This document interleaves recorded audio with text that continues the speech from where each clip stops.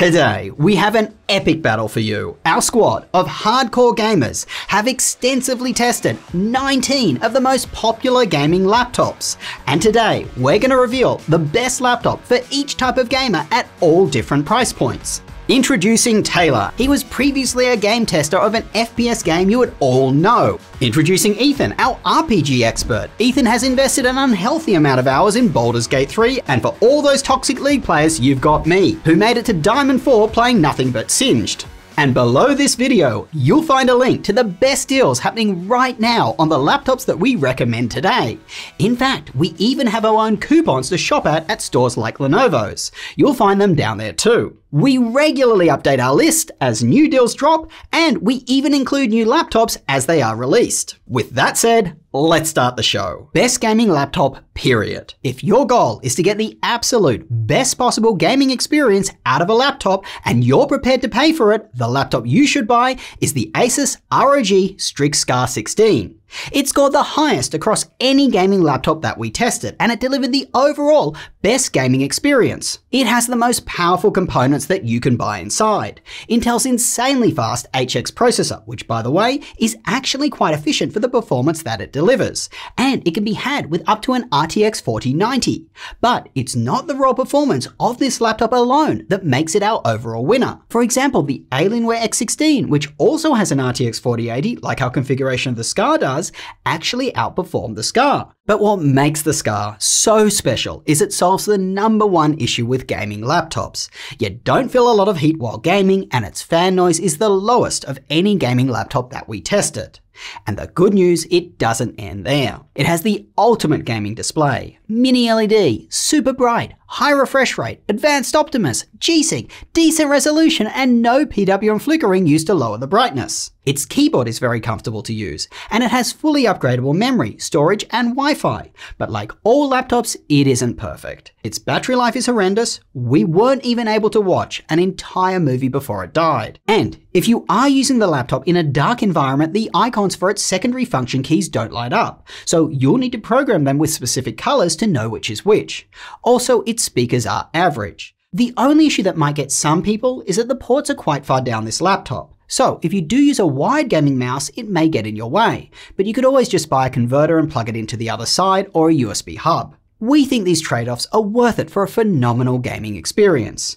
But often what's important to one gamer is different to another. With that being said, Josh and I really like the Alienware X16, mainly because of its legendary keyboard. It is by far the best we have ever tested. It's a little on the loud side though.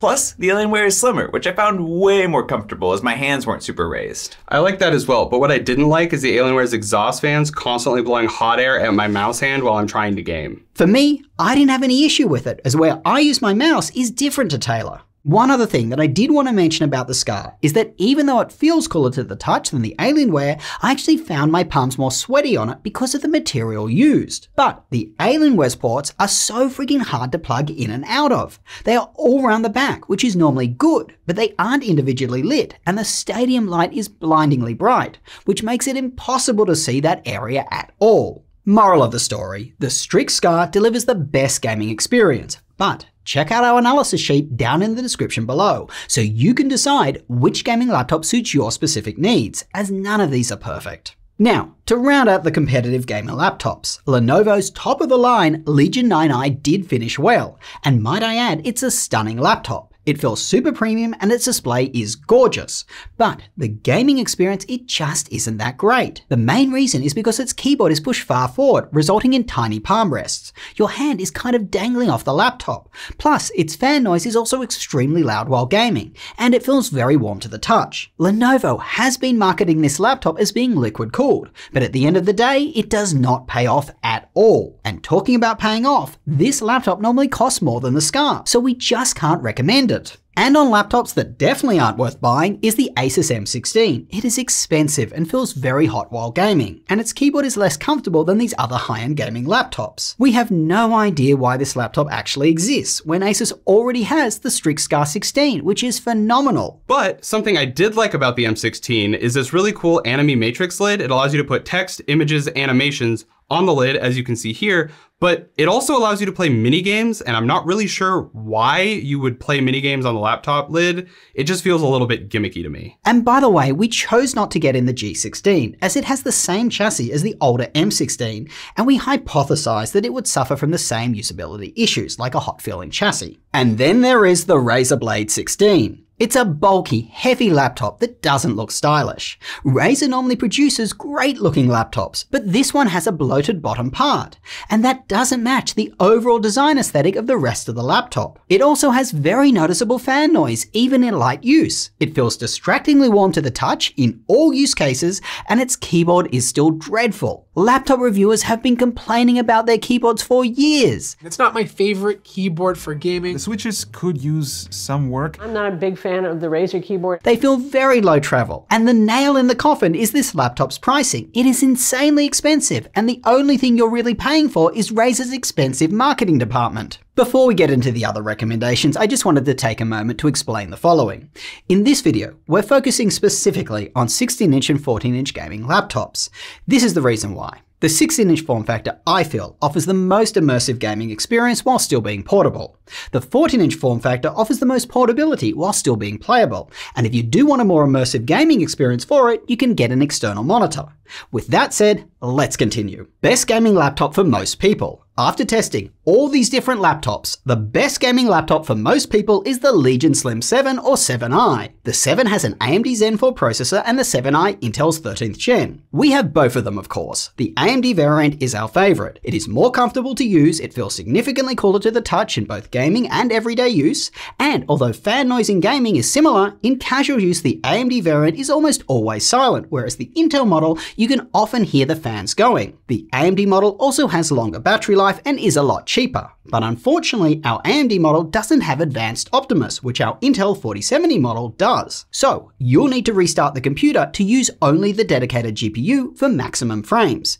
We don't think that's the end of the world though. But the AMD model is only available with an RTX 4060. This may be a limitation, as this laptop comes with a high-resolution 2560 by 1600 fast refresh rate panel. In games that offer a stunning visual experience, the 4060 cannot make full use of this panel. However, this may not be as much of a hindrance as you think. For example, on the 4060 model in Cyberpunk with DLSS on, we were able to get 90 frames per second with ultra settings at the display's native resolution. And obviously, you could turn down those settings for more frames. But we also want to recommend a laptop with more powerful graphics. So, if you are willing to shell out a bit more money and can handle the extra heat and fan noise, we recommend the Intel model with the 4070. That laptop gives you around 20% extra gaming performance over the AMD model. Now that I've walked you through the difference between the AMD and Intel variants, let me explain why we recommend the Legion Slim 7 as the best laptop for most gamers. The Slim 7 is extremely portable. It feels premium, it has a comfortable keyboard, a good display, and when it comes to the AMD variant, solid battery life, comfortable temperatures, and it won't hurt your wallet all that much. Both variants come with 16GB of memory that is soldered, but they do have an empty slot available. There are benefits to this approach, as you don't have to replace both sticks to upgrade to 32. You only have to buy one.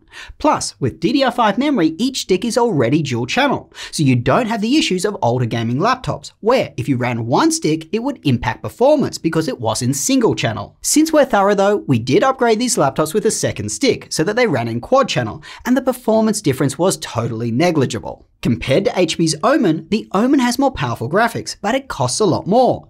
And even though it has a supposedly more powerful HX CPU, it underperforms, and it isn't any faster than the lower H series processor in the Legion 7i. The HP screen also isn't as good, it's dim, and uses the older 16:9 aspect ratio. It also isn't as well built, and the front of the laptop is quite sharp, and it may cut into you. Compared to MSI's Stealth 16 Studio, the Legion Slim 7 has a much more comfortable keyboard, it feels more premium, and it doesn't feel insanely hot while gaming. Best budget gaming laptop. Now, if you're looking for the best gaming experience on a tight budget, you should buy the Asus TUF A16. At the time of this review, it was on sale for $750 for the Radeon RX 7600S model, which by the way, performs a little better than the RTX 4050 and has more VRAM. I played games on this laptop and the experience was delightful. It didn't get that warm to the touch and it was pretty quiet for a gaming laptop. When we totaled our scores for this laptop, by the way, it beat laptops that cost 3 times as much.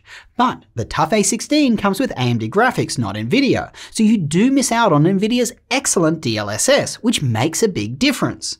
So, if you do want an RTX 4000 series laptop, you have to look elsewhere, or go for an Asus TUF F series, which, by the way, doesn't seem to be available in a 16-inch form factor. Now, you could get the Gigabyte G6, which does come with an RTX 4060, but it gets extremely loud while gaming. It feels very warm to the touch, the keyboard is unsatisfying to use, and its speakers are just terrible. It also has a horrific display with dreadful color accuracy, and it doesn't have a mux switch, so you just can't get the full performance out of the RTX 4060. You could buy the Legion Slim 516, but that laptop is a noticeable step back from the Slim 7. Its keyboard is less comfortable, its speakers are definitely worse, and its display options are dim, which is disappointing for a laptop that costs north of $1,000. Now, the other budget 16-inch laptop that we do recommend is the Acer Nitro 16. It costs a similar amount to the Legion 5 for a similar configuration, but the Acer feels extremely cool to the touch while gaming, the lowest of any laptop we've tested, its fan noise is a tad quieter than the Legion Slim 5, and it has a better display. It also has Advanced Optimus. The only real issue with it is its size and weight. It's just not that portable. Student gamers. If you're a student who likes to game, the Legion Slim 7 with AMD is still a great option. It is cost effective, high quality, and it's very portable, at least for a large gaming laptop. Especially, by the way, if you buy a small USB-C charger to take with you on days you just don't need the full performance out of the laptop. We've listed our favorite ones down below the video, so treat your new laptop to a smaller charger. But if you want real portability, we tested all the 14-inch gaming laptops. Our detailed analysis is in 2 of our recent videos, but the skinny is this. The Asus G14 and Legion Slim 514 are the ones you should buy. The G14 has more powerful graphics options. It is more portable due to its compact size and lighter weight. Its display is great, and it doesn't use PWM flickering to lower the brightness, which the Legion does.